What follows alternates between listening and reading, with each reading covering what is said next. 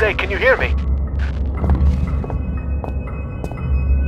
Well, I hope that your ears are working better than your tongue, so that you might use them to listen to my words.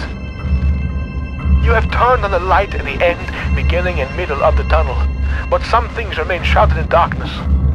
My Morrissey message I hope has helped, but what you need now is through the wall hole to the right of the fence. Go now, there is no time to explain.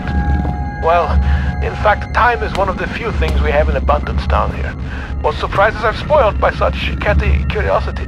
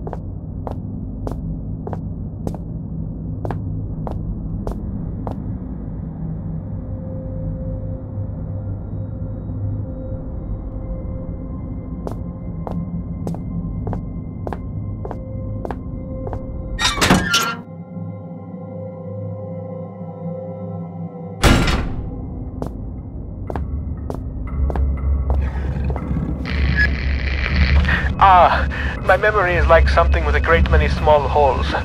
We shall be needing to perform some minor demolition work so that we might one day meet again. For this task, we shall require the use of a large, earth-eating metal monster, and that monster is thirsty for juice from the place where things are kept. By the way, you can call me Red. It's not my name, you understand, but I am sure you will agree it is a name rather similar to a cardigan. Fetching when worn correctly.